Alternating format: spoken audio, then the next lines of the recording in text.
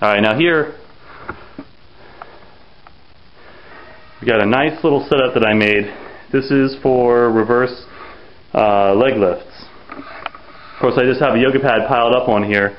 The important stuff is right here on the ends. I literally used 2x4s along with a 2x10 to create a box for the safety pin for the power rack. And underneath, you can see there are 2 other pieces of 2x4 to create a solid bottom to this box so that the pin loads in through the hole and there's nowhere this can go. You move about 1/4 of an inch and that's it. So it's secure here, and I've got 6 wood screws, 6 2.5-inch screws on each of these blocks holding them in, as well as these horizontal ones, so they are very, very secure. This thing's not going anywhere.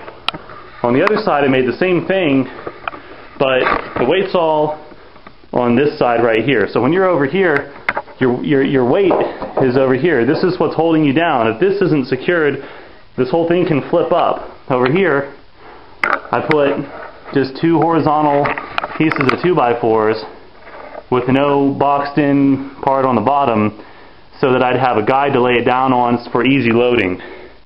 And it also makes it slide smooth. You notice I can't really make this thing go off center.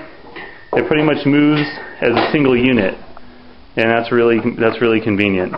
These thick pads right here are really cheap, and they're a lot more comfortable than a wooden edge. So unless you want your junk to really hurt when you accidentally lay down wrong, I suggest using this. And that's really it. That's all I got to say about the reverse. What's that? No, don't run away. Don't run away. It would have worked better if you had locked the door. No hurting the junk? No hurting the junk. Alright, you heard it from Kittens first. The Kitten Council endorses no junk hurting. Very important. Alright, Slizzard Man out. Okay, my initial attempt to get onto here failed miserably because this thing's just too high.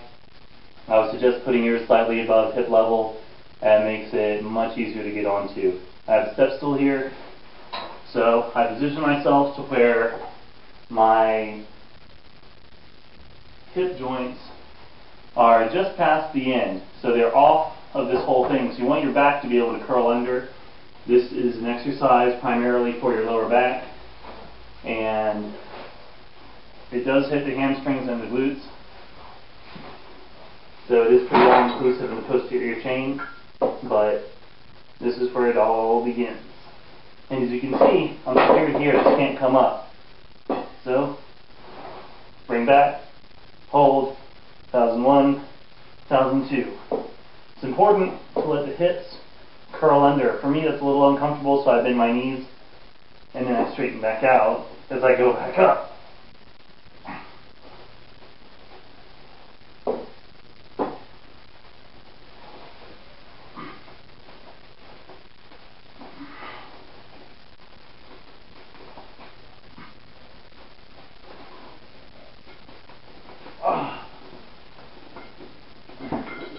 That's a nice, uncomfortable set with the chain around my ankles.